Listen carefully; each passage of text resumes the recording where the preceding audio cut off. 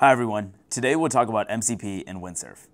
MCP, or Model Context Protocol, enables Cascade to access third-party integrations and knowledge sources like Jira, Figma, GitHub, databases, and many more, all with the help of an MCP server and a client, which is Windsurf.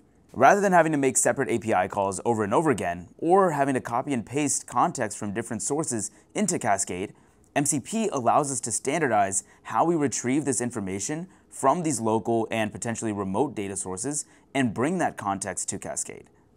To get started, let's hop over to Windsurf's MCP plugin store, which allows us to connect Cascade with verified MCP servers in a matter of clicks.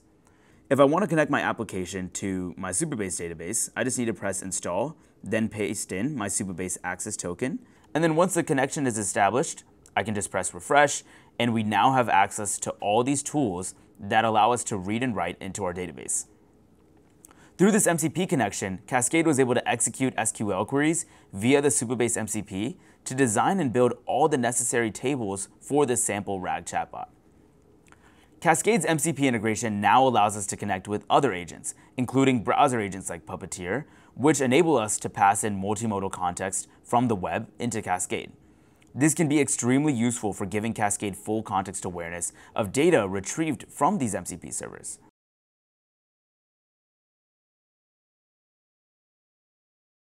Furthermore, if there's an MCP server that does not appear in this plugin store, you can manually configure it via the MCP config file. Here, I'm pasting in the configuration for a Jira MCP server. And now that I've connected to this Atlassian MCP, Cascade now has the ability to call all these different Jira tools. You can also search the web or the MCP documentation for sample configurations for these different MCP servers, and you can also create custom MCP servers with standard I/O and SSE. Deeply integrating MCP is only the start of our journey to bring context to Cascade beyond what is in our IDE or codebase. MCP has been a huge unlock for our users, and we hope MCP can also keep you in that flow state as well. If you want to learn more about how to connect more tools to Cascade like MCP, check out more of our content on Windsurf University.